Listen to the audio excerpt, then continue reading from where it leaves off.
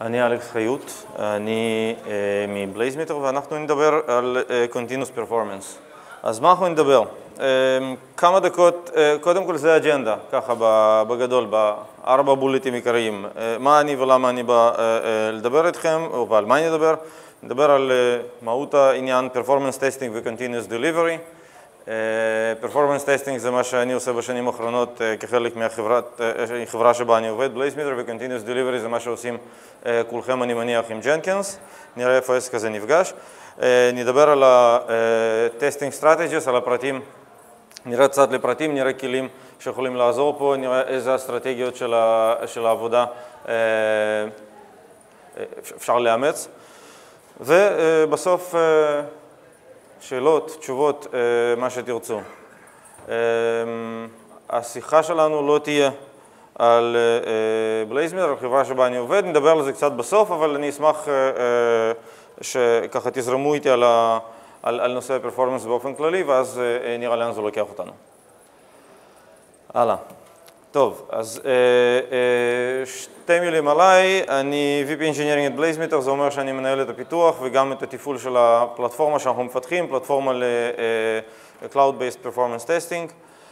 בעבר הייתי עם עוד כמה חברות, Sun, Conduct, היום HP Identify, שהיום BMC, Skybox, Zend, היו כמה דברים שהספקתי לעשות כאן. ואני אוהב אתגרים, בעיקר אתגרי פרפורמנס במה שקשור בתוכנה. זה המחשב שבו התחלתי לתכנת אי שם בשנת 86, שזה הקלון הרוסי הסובייטי של PDP-11. אני מניח שיש פה כמה חבר'ה שמכירים את זה. זה המחשב שיש אצלי היום. בין שני אלה יש בערך 30 שנה, והרבה דברים השתנו, אבל שני אתגרים נשארו נכונים ורלוונטיים גם אז וגם היום. ולשניהם משותף דבר אחד, פרפורמנס. זה פרפורמנס של תוכנה שאנחנו מפתחים, כמה מהר היא תעבוד, כמה מהר היא תגיב לדרישת המשתמש וכו', ופרפורמנס של צוות הפיתוח, כמה מהר צוות הפיתוח או מתכנת בודד או קבוצה יוכלו לפתח את התוכנה ולהביא אותה אל המשתמש. שני הנושאים האלה יהיו בסיס לשיחה שלנו היום.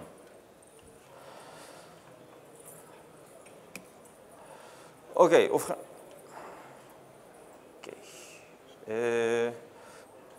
Here's the time to switch to English, I guess.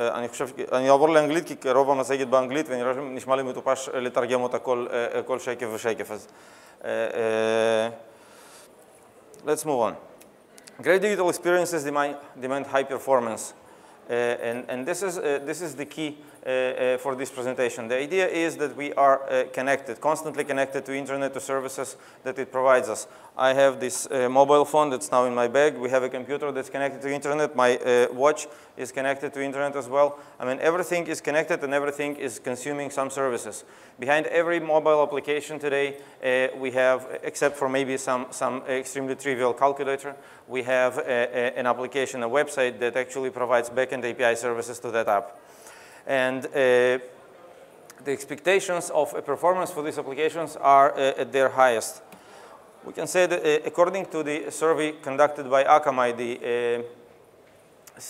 leading CDN company, 48% of people expect pages to load under 2 seconds. That's quite a lot. 30% of people expect pages to load within 1 second, which is even more. And 18% don't bother with numbers, they simply said instant. So the 3% that are left, I guess, simply didn't understand the question, but the thing is that like 97% of people accept 2 seconds or faster performance from the website or application they face. So performance is crucial. According to a survey conducted by another CDN guys are very well oriented to performance and services. As it seems, Limelight shows a survey that says that people consider application to be sluggish if it responds in less than a second, more than a second, and app is working, like, oh, it's working, it's doing something, even after half a second response. So performance is critical, and it relates both to cloud-based SaaS web applications and to mobile apps that we deal with. Let's look at the other side of the equation that we started with, the software development cycle. Software development cycle in a classic waterfall flow looks like this, more or less. We had an idea, we analyze it, design it, and then we go into something that finally has bidirectional errors here. We have development and test, and this can be interconnected and have more than one cycle. But after all, it goes to test, and then it's almost ready to be released. And when does a load or performance testing fit into this picture? Exactly at the end of the flow, where this little black box we have. And this block symbolizes two things. First of all, we test for performance too late in the cycle, and second, we usually test it as a black box. We don't really understand what's going on and why. We simply try to hit it as hard as we can and measure what's going on. Why is it happening like this? Because performance testing for years has been a complicated task that involves a lot of people, that involves domain expertise, that involves knowledge and complex labs. You got to set up sometimes tens or hundreds of computers, install dedicated software on them, spin up a test on them, collect information, digest it, and so on. This is a lot of work to do. And usually, it ended up like this, war room tests, where people, this is an actual war room or some nice picture by NASA, but the thing is that a typical load or performance test in these days, if done the old school, the old way, looks similarly, but in a virtual room. From time to time, I'm attending some of these tests with my customers, and just last week I've been on a call where together with me on a bridge, there were almost 30 people. People that represented different divisions within a customer, like developers, testers, DevOps folks. There was a couple of folks from CDN company, from Akamai, who were monitoring how this performance test on Akamai's website hits the CDN network. And obviously, I was there also listening. But 30 people on a bridge means basically that if everything goes well, and it happens, so the test does not discover any big problem in performance of the application, we move on to the next stage, we release the product. But if things get broken, if the application does not perform well, what happens is that all these 30 people will have to gather again in a week or two. When the developers fix the problem, when DevOps maybe find the glitch in the infrastructure, and this is time-consuming and effort-consuming process. Software development lifecycle has been like this, or more or less like this. I guess you've seen all versions of this cycle, of this circle over the day-to-day. We've been coding stuff and building it, and then testing it, and deploying it, and monitoring what's going on for years now. The major thing that's changed, there are two things that changed over the years. One is we rarely ship the application we develop on a CD, on a media anymore. We consume the apps as a mobile apps or as a web, as software as a service. So instead of live shipping, we have deploy and monitor here. And the time frame. The applications are developed now at a completely different pace. Once we did things in weeks, then it went to days, and now we are hours, and actually we are expected to deliver applications or fixes to production in minutes. And this is, I guess, something that you've heard here with Jenkins and continuous delivery, continuous integration theme. But this is the reality for both for my company, for the companies you work with, and for many of our customers. So what do we do? How we meet these two ends? How we make the team perform fast as it is required and deliver a product that is able to meet the expectations, the performance expectations? The solution is shift left. Shift left means shift performance testing left in the flow. We have this flow where we are testing things. The new code is being tested. The new code is being developed, then it is built, then it is deployed, and then it is finally in production. Performance testing the old way falls somewhere here around deployment. Whenever application faces the production environment, then it's being tested on a pre-prod or staging or whatever you call it. It's tested for performance, and we all pray and hope that we won't find any big issues. Now we are talking shift left. Take this to the left. test performance for every build, test performance for every code change. And this is what I'm going to talk and show in next few minutes. So first step, let's shrink the time frame. This is an easy to implement flow. This is an easy idea. First of all, let's integrate performance tests into the agile cycle. You're running your development cycle through Jenkins or a similar continuous integration tool. You take a commit, you build an application, you deploy it, then why not to test it? When we do it at the end of sprint could be weekly, bi-weekly, every 3 weeks, whatever you work with agile cycle, whatever agile cycle works for you, we can do this at the end. Why is it easy to do? Because it doesn't change the idea much. I mean, we are doing the same thing that we've done in past, but more frequently, more often, and hoping for better results. How? Use CI tools, Jenkins, to trigger performance tests. Quick switch of the screens to see how this can be done. Let's switch to this one. We have a, oh, hold on, this is not the one I needed now. Where is my Chrome?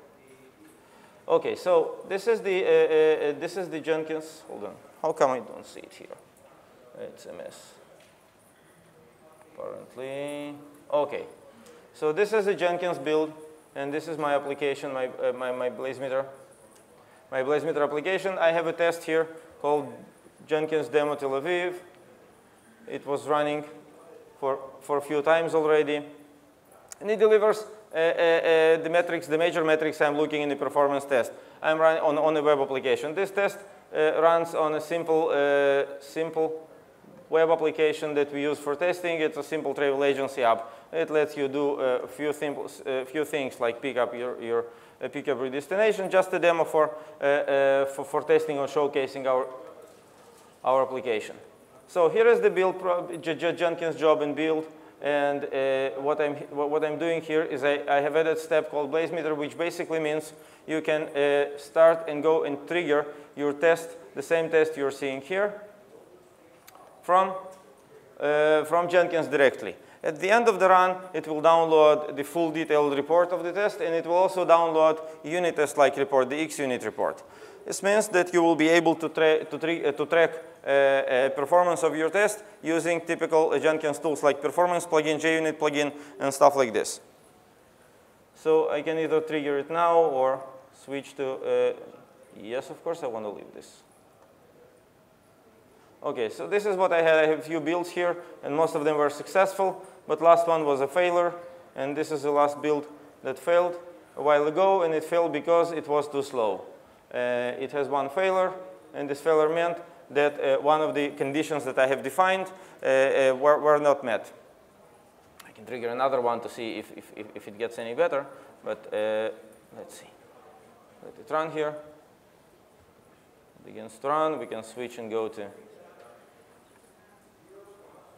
console output. Jenkins folks you know how it works. So it checks out some code, and then it takes it runs it spawns a BlazeMeter test, which will be shown here. BlazeMeter report. Where is it? I can watch this test executed live. So it runs now. It will run for a couple of minutes, and then we'll stop, and I will see the indication. So let's get back to the main flow.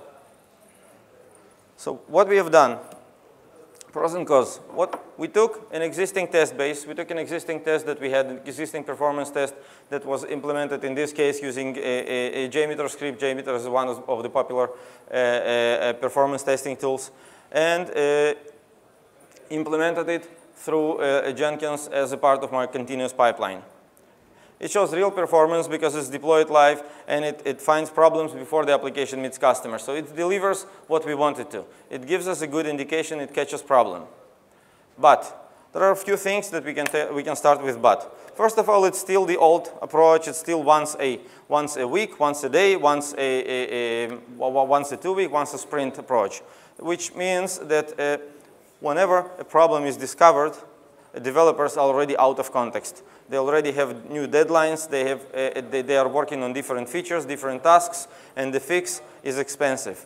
The fix is difficult. So we end up with shortcut solutions. Since developer is already busy with some other task, what happens is we might end up implementing some workaround, some small solution that will just help us to overcome this limitation and get release out of the door, but it's not really a good solution for us to deal with. And also another thing is, this helps us to catch big mistakes, major problems, something that suddenly made your application 2 times slower, 5 times slower, but it does not deal with what we call millisecond creep. Millisecond creep is small changes that every time on every build or every few builds add you another millisecond or few of a response. This approach will not catch it. So let's move to the next level. Find the millisecond creep. Each code change potentially can add just a millisecond or two to application's response time. And what happens at the end? They add up. And they add up by slowing your application and frustrating your users. The solution is to test for performance earlier in the pipeline. Let's shift left. Look at this. This means we need to get developers involved in testing. Test by developers, not only by testers, not only by experienced performance engineers. Also, developers can find issues in performance. So the idea is simple again. Run performance tests on every code change, or on most of the code changes.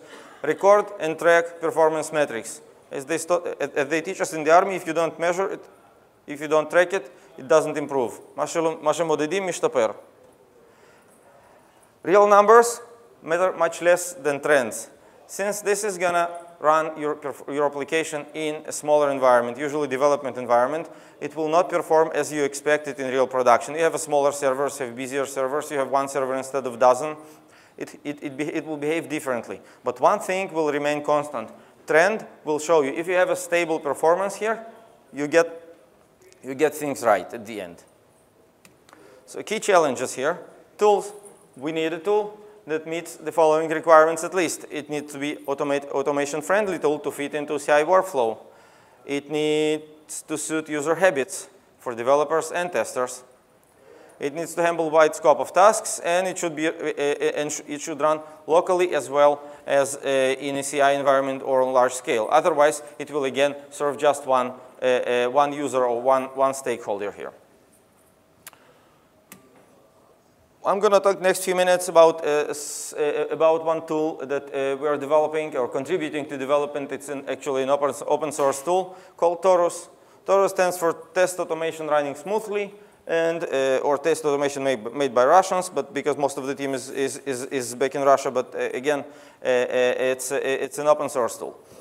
So it offers text-based configuration format that can be explained or expressed in either YAML or JSON, which is simple and convenient for everyone. It can be executed through CLI, command line interface. It wraps existing tools. It wraps JMeter, Locust, Selenium, Gatling, Grinder, bunch of tools, almost a dozen of different tools. It provides smart and simple wrapper around these tools to hide the complexity of these tools and give you single interface to deal with them all. You can download it from gettorus.org, or I can, and what I'm going to do in the next few minutes is to run a quick demo on it. So let's switch to command line. Oh, again, it's not on my screen, it's only on your screen. Good. So what I have here, I have a couple of scenarios. And the simple scenario, the test scenario is just like this. Let's make it colorful. I have a simple scenario that has that will hit 2 websites, 2 URLs here, Blaze demo and some location, and it will think between them 0.5 seconds, meaning it will introduce some delay between them. It will run 2 threads, 2 separate users that will do the job, that will execute the scenario, will ramp up for 10 seconds, and then hold the load of 2 users for 1 minute. So it's a simple thing. Start hitting these URLs, keep it for 1 minute, and that's it. Now, what I can is I have it here with me on my Mac, so I can set an execution details like in Mac. What I'm saying is this is my token for BlazeMeter application. It's not necessarily it works even without it, and push the reports upstream. So all I need to do here is to run the torus bzt. I give it a scenario, and I give it an addition of test configuration. What happens is it begins to run. It begins to run. It begins to run. It opens for me a browser since I'm pushing results upstream, but that's a bonus. But essentially, it starts showing you the progress in a small command line, small ASCII-based console. So you can see and track major parameters, and you see that the progress bar is moving. You're getting errors or not getting errors. You're getting response time and percentile measurements here. Basically, you're seeing how your test is running. So for ASCII art fans like I am, this is cool. But beyond being cool, this is a real test that runs. And simultaneously, it pushes data to the cloud mothership, meaning that if I'm more used to the web interface, I can go to the web interface and I can see it running. This is the one running now. Let's make sure that this is it. Yes, this is it. It runs now, and this is the pattern that we have. It started with 1 user. It went up to 2 users as we wanted them, and now it keeps hitting this site until it ends in a minute. And I can see the performance trend here. This test didn't run for very too many times here. As you see, it only was executed 3 times here. So we barely have a trend here, but the situation is it's always around 750 milliseconds, which is good. Acceptable, at least for this case, given the fact that we are running on a laptop in a conference. So if I want to do the same from Jenkins, I can take and integrate this test into Jenkins flow. I can pick another job I prepared here. Let me try to find it here. Where is my Jenkins? Apologies. Hold on. It's really messy to deal with it like this.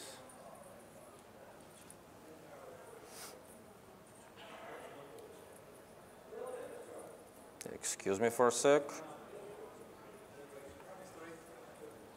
1 sec, yeah. I don't see it on my screen, so I'll have to pick it from here. Okay, you know what? Let me run it just like I did it in command line here. When I'm running it from Jenkins, I do not need these fancy reports on my screen, so I can take this one and say that please don't open me a browser because I won't have browser on my Jenkins machine.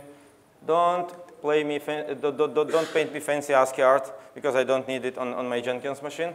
And all I need is to push report back to the mothership because this is what I care about, and run the same scenario. So if I'm going to run BlazeMeter torus again with same scenario and CI Jenkins, CI YAML, it will simply execute the same flow, but silently, more or less, except for this piece. And it will run and execute the same job with just like it was from Jenkins. 1 sec, I'll spin up a Jenkins here. Where did I? Here it is.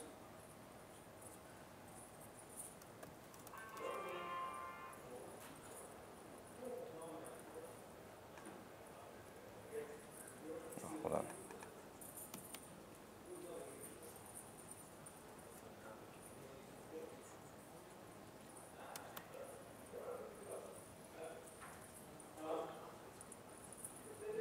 This is it.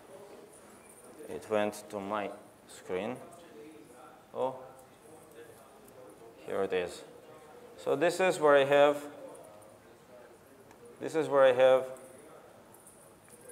my Jenkins test that was running, if you could see from here, it was running every few minutes.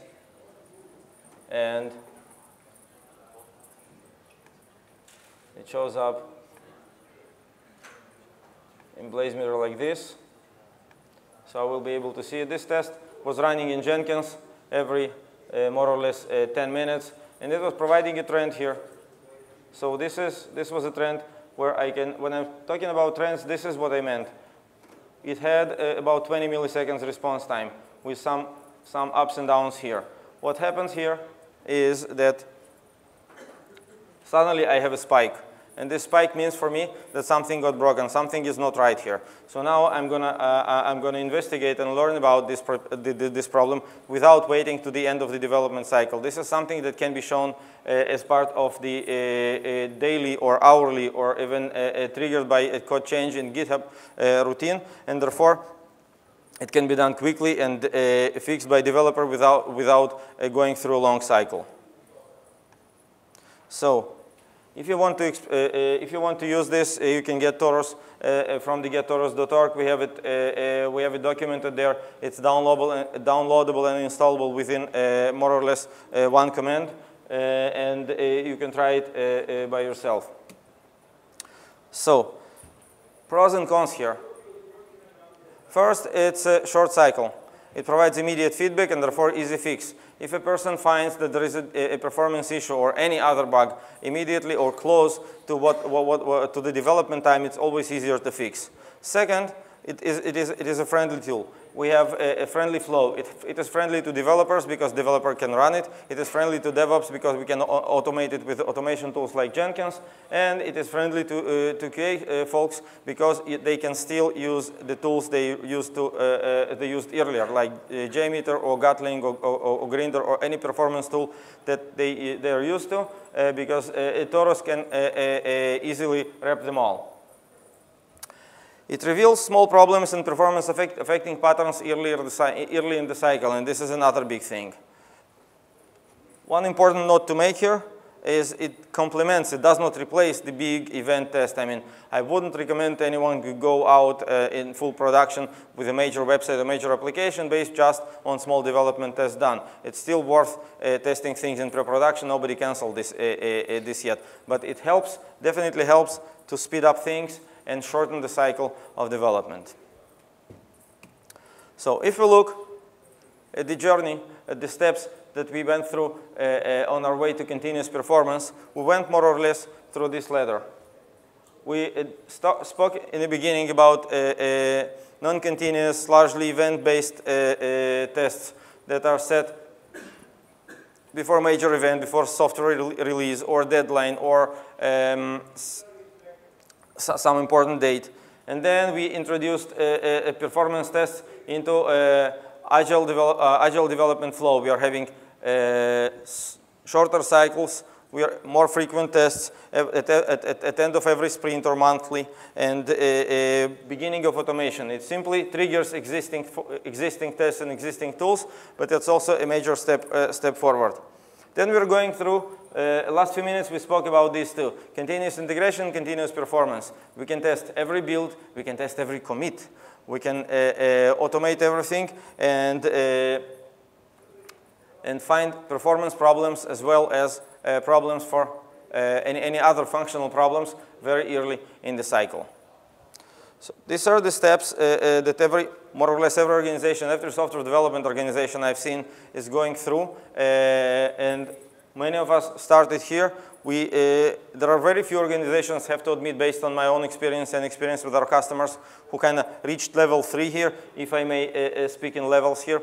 But the idea is that if we move up this route, we will get a better performing apps and a better performing teams. And this is critical to what we do as business. That's it. Last slide, I think, is about BlazeMeter, the company I work for, and its logo has been here on all the slides. We deliver performance testing solutions for continuous delivery era, meaning we provide a platform that helps you build these tools together. And the logos at the bottom are more or less some of notable customers of ours. As you can see, we are seeing a lot of retail companies such as Walmart, Target, Gap, and we see media companies and others. A lot of interesting cases, a lot of interesting performance problems, and we help them solve these problems, and glad to help you as well. Yes, of course.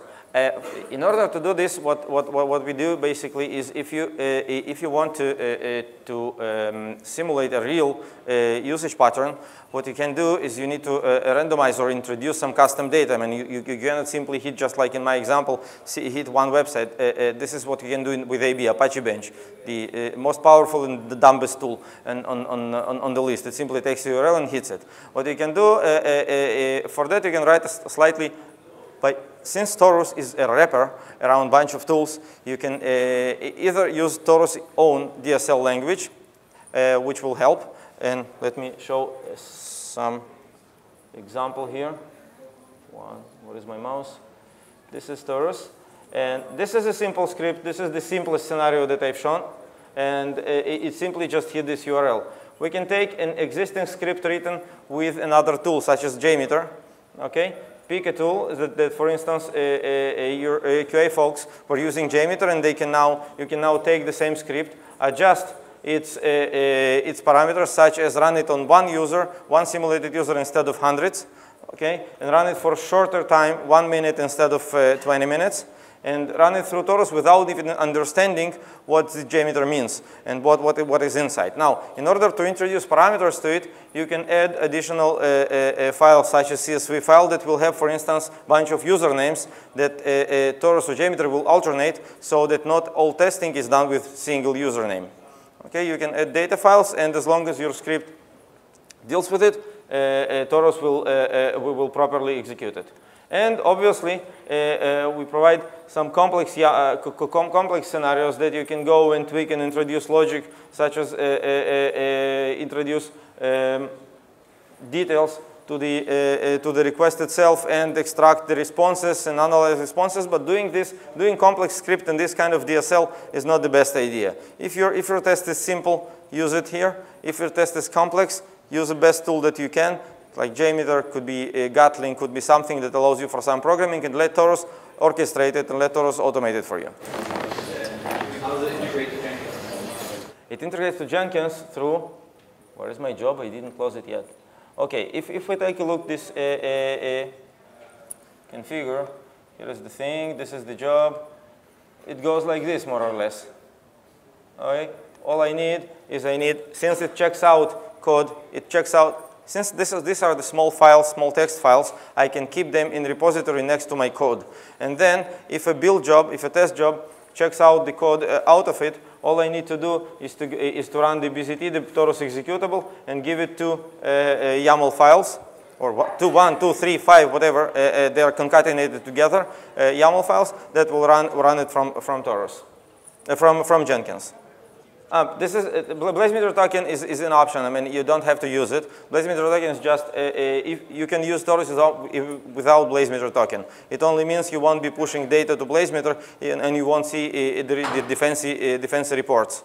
Okay, you will still see the tests executed. You will still see be able to track it in Jenkins using Jenkins built-in tools and so on.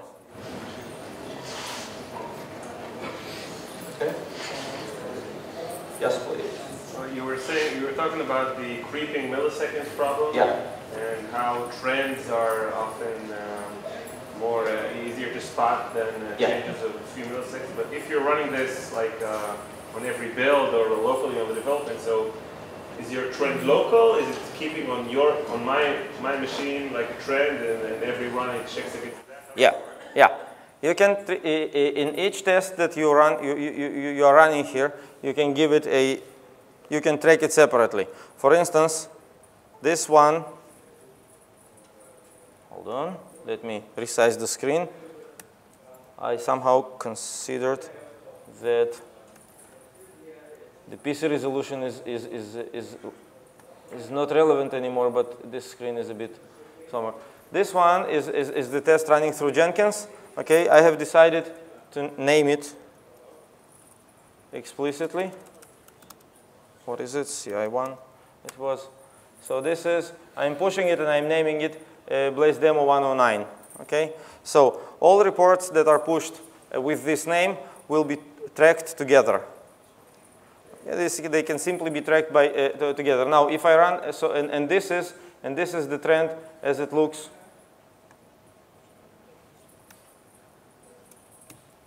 Okay, and these are all reports, and I have over 50 of them that were running, and they're tracked together. So in this case, particularly, I send different report names to track them when I'm running from my local Mac and from running from Jenkins, so that they do not interfere. So that peak over there, is that something that you actually saw and fixed, or was that just noise? I mean, how do you... It was, in this particular one, it was my experimentation over the weekend with some error and fix.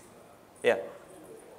It depends on how close they are. The thing is that since here, I'm not sure you can see this. I'm not sure I can see this.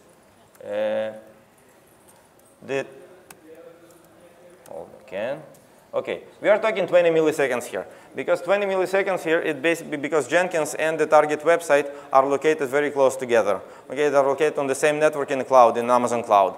So the response time, for me, if it's 20 to 25 milliseconds, it's nothing. Once it spikes over 30 or over 40 here, it's something that I want to double check.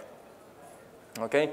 Again, when I looked at the test that was triggered from laptop, I know that from laptop because of the latency involving, I don't know how I'm connected here, it's over 700 milliseconds overall. So this is, it is a longer round trip. Therefore, I do not want to mix Jenkins-based outputs with my local outputs. But my local outputs, most probably, unless I'm developing code on a train or some very bad location with very bad reception, they will be consistent as well, more or less consistent. So you're trying to have all your slaves kind of yeah.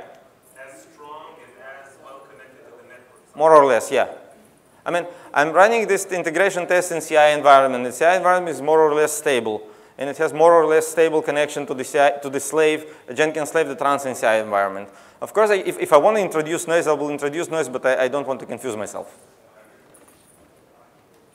It's not a silver bullet, but it's a viable path to a good solution.